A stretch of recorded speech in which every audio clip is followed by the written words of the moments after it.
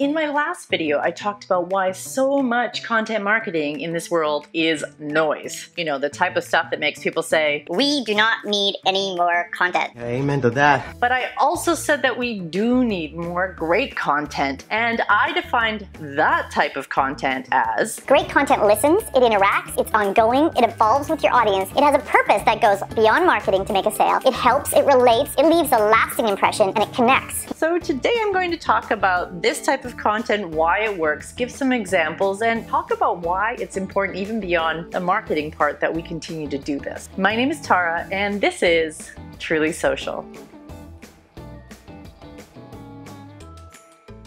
If you are ready to figure out what really great content looks like, I can walk you through our process. Let's get on with it. It requires, number one, understanding your audience, and number two, understanding your goals. That's it. Simple, right? Now, you'd think that every company in the world understands their customers, especially in the social era where there are endless ways to listen and get to know your customers. Now, you would expect that, but time and time again, I find that they don't. Some brands understand the numbers and perhaps even some demographics as they relate to their customers. They may even have some personas they've created. All personas based on an in-depth analysis. But as far as deeply understanding them, their hopes, dreams, motivations, fears, goals, interests, questions, frustrations, who they are as whole people, not really. Now, when you're really ready to dive in and really ready to commit to this, here are some of the dimensions of the whole customer that we tend to look at. So their attitudes and behaviors. Are they fiscally conservative, status-driven? How about what do they consider must-haves versus nice-to-haves? What are their goals and how can we help them get there? What is their level of understanding around the industry? Will we lose them with jargon, or do we need to pull out the insider language and really connect? What's their life stage? Are they just starting out, starting a family? Do they have an eye to retirement? Do they have a special language they use? Do they use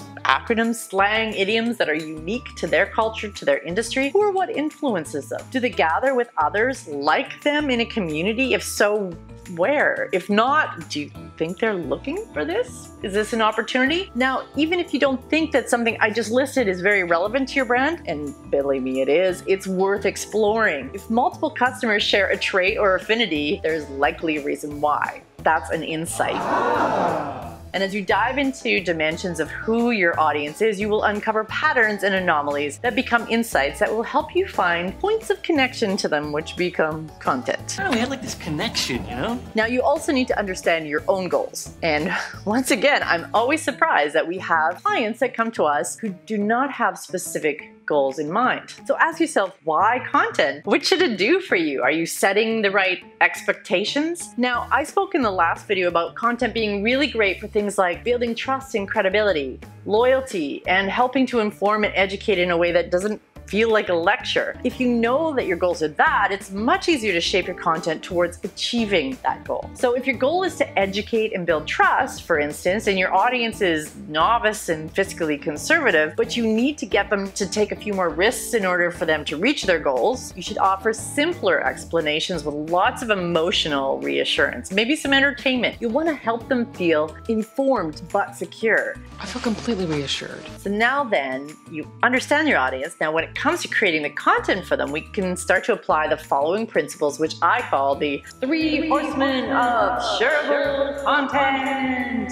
So number one is helpful content. Teaches something that your audience needs to learn. Number two is relatable content. Content that connects deeply with their unique identity. And number three is emotional content. This is content that inspires, entertains, touches, and/or makes your audience laugh. If you understand your audience, you'll also understand how to engage through these 3 horsemen. Experts will want relatable and helpful. They want to learn more, but will likely shy away from overly emotional plays. You can be relatable through insider references and language. Beginners will require more emotional support while relating empathetically. They may be nervous and feel shame for their lack of knowledge. Don't overwhelm them with helpful content. Your charisma is overwhelming me. Here are 2 examples examples of the same industry where the audiences are very different in how this plays out. So meet Nancy Graham of No Dumb Questions and Ben Felix of Common Sense Investing. Nancy's audience is super smart business people, but they're not really experts in investing. Nancy tackles her topics with some humor and a lot of personal anecdotes and metaphors. To make it even more personable, we tend to use fun, light animations to help bring the often complex lessons to life. Her topics are more focused on single questions, and even then, she tends to break them down into smaller bite-sized lessons. She tackled one question on the cost of investing over 3 videos: direct costs, indirect costs, and what am I even getting for these costs? Now, she receives dozens of personal notes thanking her for the great answers that finally made something super confusing into something understood. Contrast that to Ben's Common Sense Investing, aimed at people who like to play the market already, DIY investors, if you will. Now, Ben is a data guy. He's read everything and frequently quotes experts in his industries and studies to back up his thesis. A non-expert watching his videos, like me, might even think he's speaking a different language altogether, but his audience?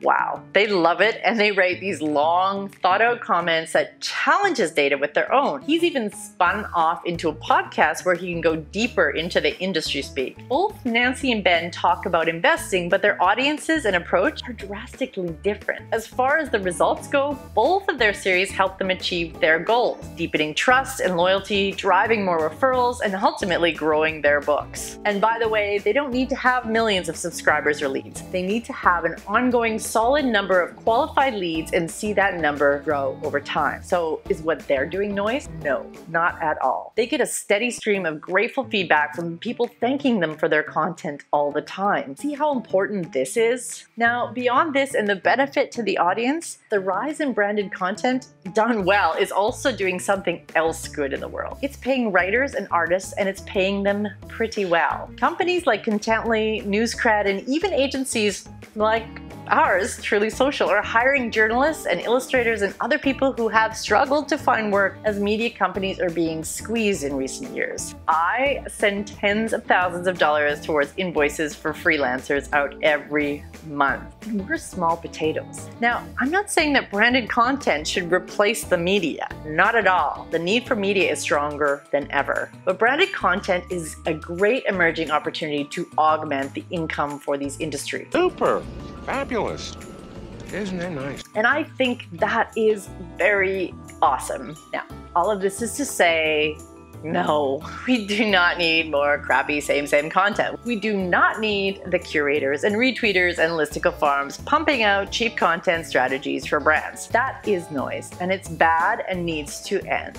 But we do need great content, and companies and brands can and do play a role in making sure that this happens. If you agree with me, great. If not, let me know in the comments below. My name is Tara, and this has been Truly Social.